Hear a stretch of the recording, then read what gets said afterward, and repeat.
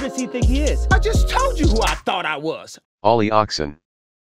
I just told you. That's who I think I am. Welcome back to the channel, y'all. It's your boy Ali here. So we're still in the process of getting the studio together, and one of the biggest things that I'm going to change before I cable manage the actual desk are my monitors. Now, when I originally came up with the SketchUp plan to have the monitors and have everything look the way that it's supposed to look, the biggest thing that I wanted to have was my monitors really close to the wall, because on both sides I wanted to have the speakers wall mounted as well. And if you look here in the model that I made, the speakers, they sit a little bit forward past the monitors. Right now, the monitor arm that I bought was a dual arm mount. They ended up sitting further out from the wall than I wanted them to, about 10 inches at this point, when according to the design, they were supposed to be 3. Now, originally, I bought 2 wall mounts that were designed for television. So when I got the mounts and I went to put the VESA mount on the back of the monitor, the mount was too big for the computer monitor, to the point where it covered up the inputs for the HDMI cords. Now, usually that wouldn't be a big deal, but I don't have the tools to cut through metal, nor do I have the patience or interest in doing it. The only thing that I do have is my 3D printer. Now, my biggest concern was obviously the weight of these monitors falling on whatever the tensile strength of the 3D printed part's going to be. But I knew 2 things. One, I can definitely design something that'll fit both the monitor and the wall mount. And 2, I've seen people do some pretty strong things with 3D printed parts.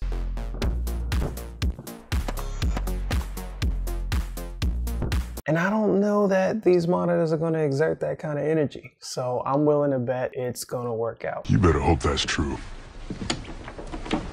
I went into Fusion 360 and took some rough measurements of the VESA mount spacing on the back of the monitor and the spacing on the wall mount itself. And I came up with these. These mounts are printed in regular PLA. They are printed at 100% infill, so this is as strong as it gets. And I had to print a couple because I kept messing up. So these are all the failed prints. These are all at 10%, and you'll be able to see pretty easily the difference. I'm gonna pull on this full strength. What do you mean by that? And see if you can notice any type of flex. You can see that, right? Oh. Heard the snaps, even worse. So even at 10%, it's relatively strong, but nowhere near the strength that I would trust it to hold my LG 4K and 2K monitors. I'll list the name of the monitors on the screen. But this, however, 100% infill, sounds completely different. Actually, they don't sound different at all. They sound exactly the same, but I promise you, this is a lot stronger. I'm sure it is. So the way the mount is set up, there are 3 cutouts, I guess you'd call them, for bolts. 1 at the top, 2 at the bottom. The bolt sits on the top. These 2 mount inside, and you put lock nuts on them, and it's supposed to stay put. After 16 hours of printing, my 2 custom VESA mounts are done, and we're about to test out for the first time if 3D printed parts can hold up computer monitors. Crossing my fingers, because if I don't, this is going to be a very expensive mistake. Let's get to it.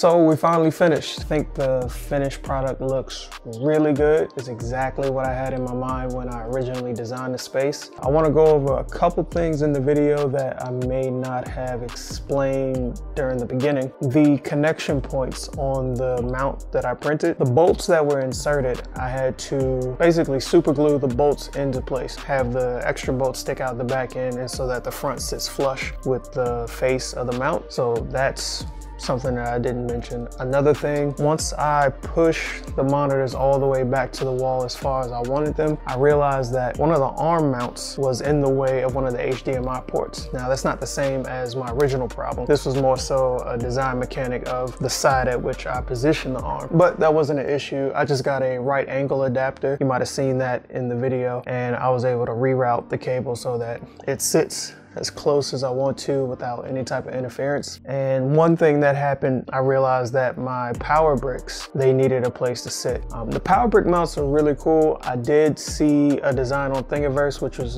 inspired by it. It's stolen goods. Thanks a lot. It was really subtle and very elegant design. Since I mounted the power bricks, I don't have to worry about any of the wires hanging down. You get this clean underneath the monitors where it looks like they're just floating. And the last thing that I want to address, there was a recess that was drilled into the wall that the HDMI cables pass through to go to the computer. I'll be going over that in another video. I still have to cable manage my desk and the Alex drawers, and we have a couple cool updates for that. I really can't wait to show you that one. And that's pretty much it. So if you have any questions or anything about methods that I used, the files will be available soon. Once again, I am working on my Patreon page, and I'm gonna have all of that available on the page, the whole library of all the 3D printed parts that I use and create. And I hope you enjoyed the video. I had a lot of fun making this. If you liked it, please consider leaving a like, leaving a comment, or even best of all, subscribing. Other than that, I think we're done. I will see you in the next video.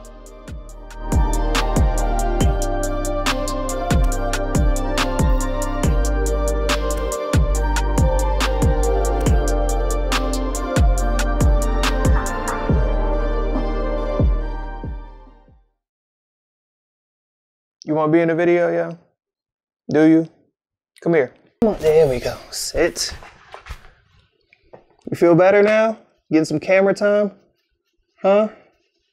Oh, you are a ham, dog. A literal ham.